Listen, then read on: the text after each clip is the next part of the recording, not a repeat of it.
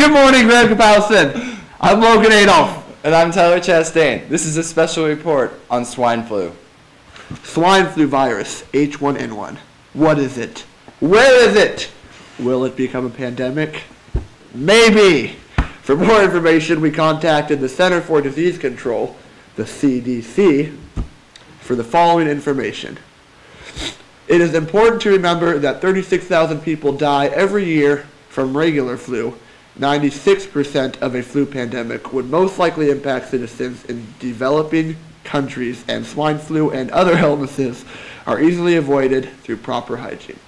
Cough into your elbow, wash your hands, avoid contact with sick people, and if you run a fever, stay home. The outbreak of disease in people caused by a new influenza virus of swine origin continues to grow in the United States and internationally.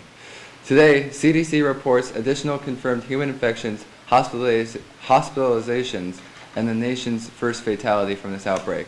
At a morning press conference in Geneva, Dr. Keiji Fukuda, Assistant Director General of WHO, said a pandemic is not inevitable, but that if one does occur, it is likely to be mild, a conclusion drawn from the lack of deaths outside Mexico. But he cautioned that the 1918 Spanish flu pandemic, which killed millions worldwide, started out mild also. Remember, there are everyday actions people can take to stay healthy. I'm getting stuff thrown Hand at me. sanitizer is very important. But first of all, you should cover your nose and mouth with the tissue when you cough or sneeze. Throw the tissue in the trash after you use it. Wash your hands, often with soap and water, especially after you cough or sneeze. Alcohol-based hand cleaners are also effective. Avoid touching your eyes, nose, or mouth. Germs spread that way. Try to avoid close contact with sick people. Influenza is thought to mainly spread person to person through coughing or sneezing of infected people. If you get sick, CDC recommends that you stay home from work or school and limit contact with others to keep from infecting them.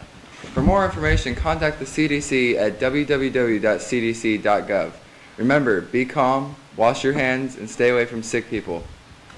And I think we can get through this together.